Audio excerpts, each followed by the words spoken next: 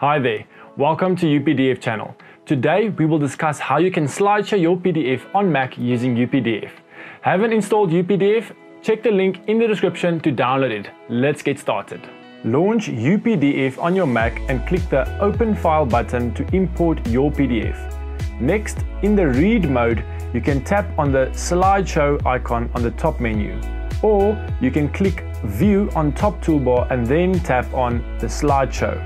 Here are three options: Play from start, play from the current slide, and use presenter view. You can select one of them to display PDF file. When you enter into slideshow mode, you can also use a pen tool in the bottom left corner of the interface to draw on the file. UPDF also provides a timer for your slideshow if you choose the Use Presenter view. You can count the time from the beginning of your display.